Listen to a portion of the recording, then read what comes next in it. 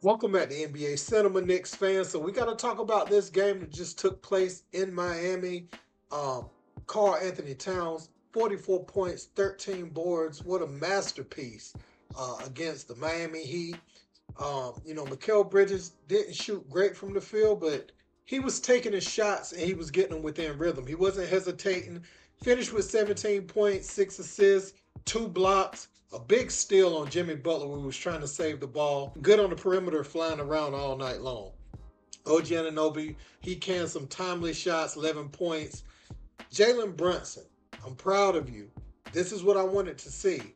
I wanted to see you get Cat involved. Some of the times he was probing in the paint, he would drop it off to Cat. He'd find shooters in the corner. And even though they weren't making shots earlier, it's just the fact that guys are touching the ball, staying engaged more, less one-on-one Brunson, more team. And Brunson shot 6 for 18, and this is the best game I believe he's played this season. Uh, 22 points, 9 assists. One of those games was a big offensive night for him. I believe it was the home game against the Pacers. But this is his best game this year. He set the table, made sure guys were getting their shots in rhythm. Deuce came off the bench, did his thing. But I'm very proud of Jalen Brunson. This is what I've been asking for this season. Now, some nights Cat definitely won't have it going like this. This is best case scenario. But you see how engaged Cat was throughout the game on both ends. Him getting the ball early on, I really feel like that fueled him to grab those offensive rebounds late, get those finishes late.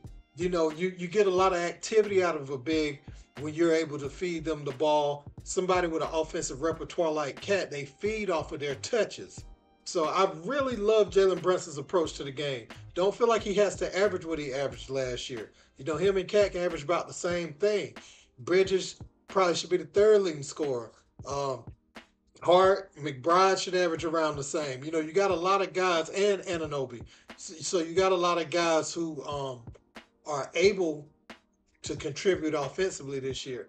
So Brunson, he's like I said, he was 6 for 18, but the shots he took was within rhythm tonight.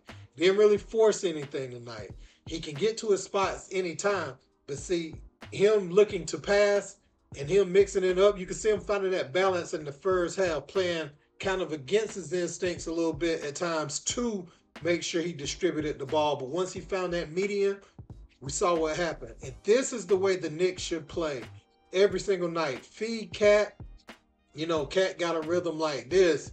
You can put it on cruise control a lot of times. And it'll open things up for you.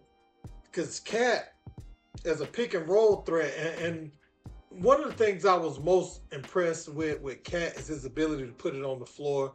Bam Adebayo had absolutely no answer for Cat tonight.